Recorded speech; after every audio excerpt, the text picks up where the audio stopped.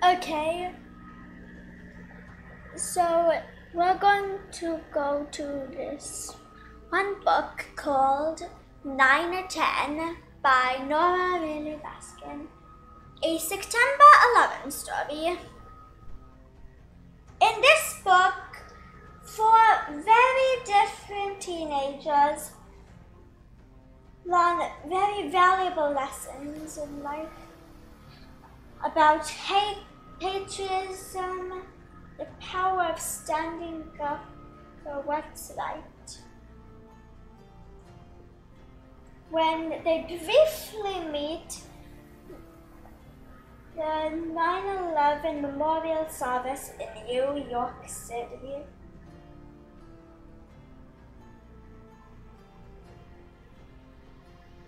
there's Nahid, an American Muslim from Columbus, Ohio.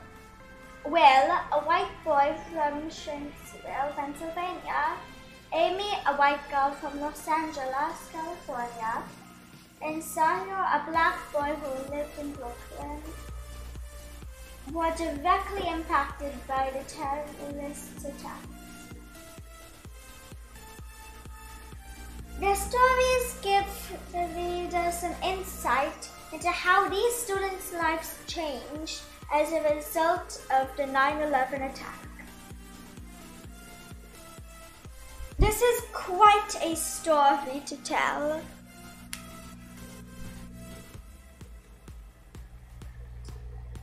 And it deeply moves me how all those people tried to protect those who were in danger,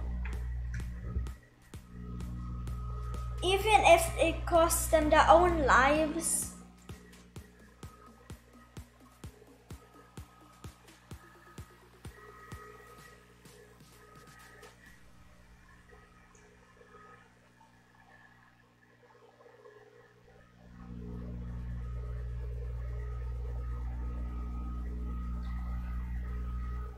Let's start with the beginning of these children's stories. Amy was starting classes in the new school of Los Angeles.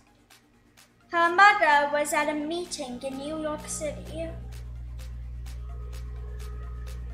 She was already feeling sorry for herself when a girl suggested that her parents moved to Los Angeles to get divorced. She built up a case for that, and she was so angry with her mother by the time that she would finally talk, but she did not even tell her mother that she left her at the end of the conversation. Nahid, a Muslim, was upset because she had unintentionally caused Lisa, a girl in her class, to be teased when she tried to get her to stop asking questions about her hijab.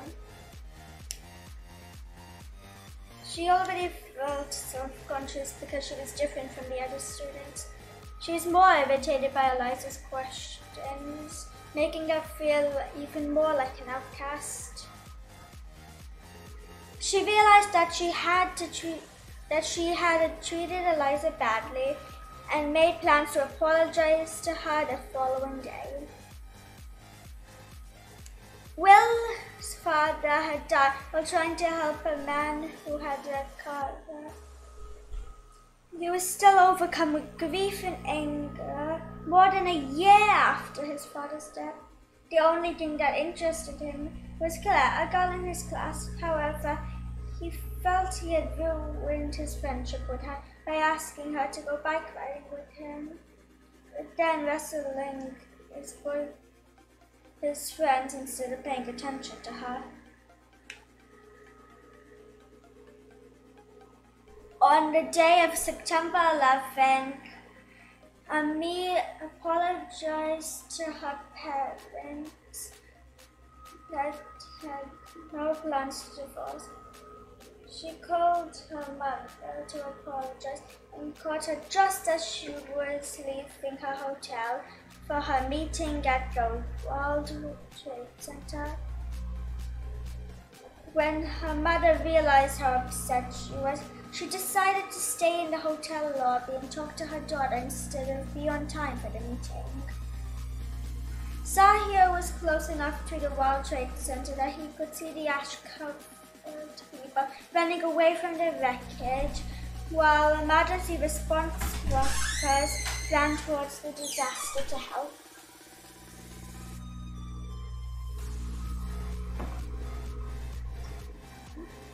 A lot of these children had a tough time during this thing.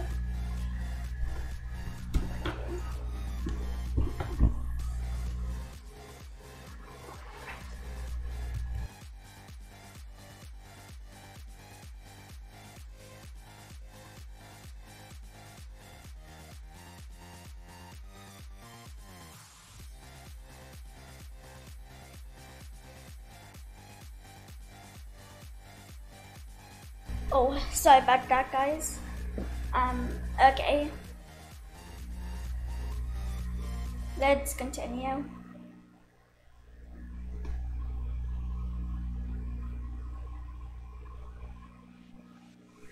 Sahir prayed that both his grandmother and guardian were safe. Will and Claire both skipped school and happened to meet in a field near their homes. Claire admitted to Will that she liked him and rewarded him with a kiss. But it was interrupted when they had a jet engine and saw a hijacked airplane flying sideways over them.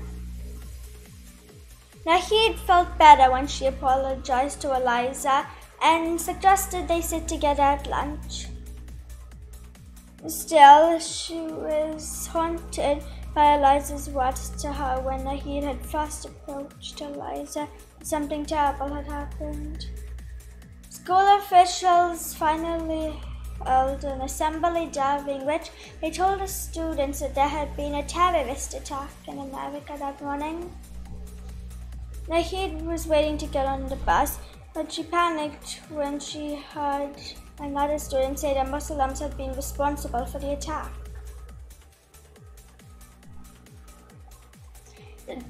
She went to the elementary school to get her little sister, and the two of them walked home to avoid any confrontation. It was very hard for her. It was very hard for her considering that it had been her own people that had caused the attack. But still, things got better for Nahid. And I'm glad because I like her.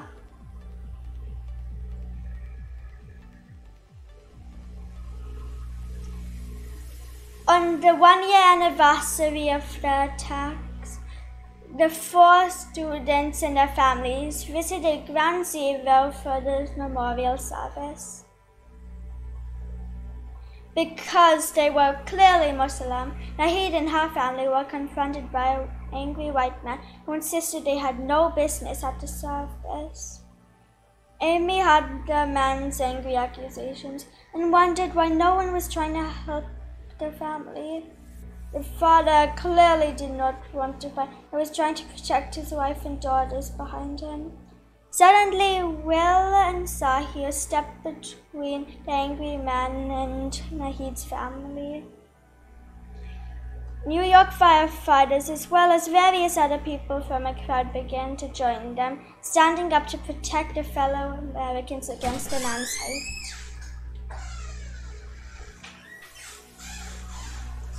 I think that was really inspirational for the ending. And I liked how everyone was trying to help the Muslims. After all, it wasn't their fault that those people had done the attack. And they were all Americans after all.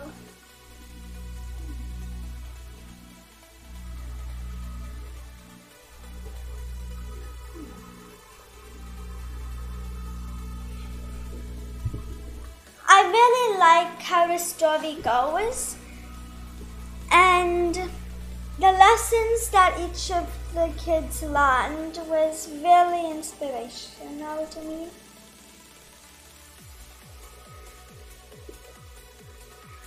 I really recommend this book to anyone who wants to learn about the September 11 attack, and anybody who just wants a nice good read.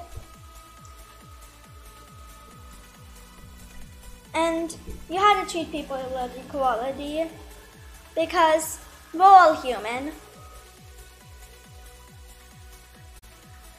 I give this book a rating of 10 out of 10.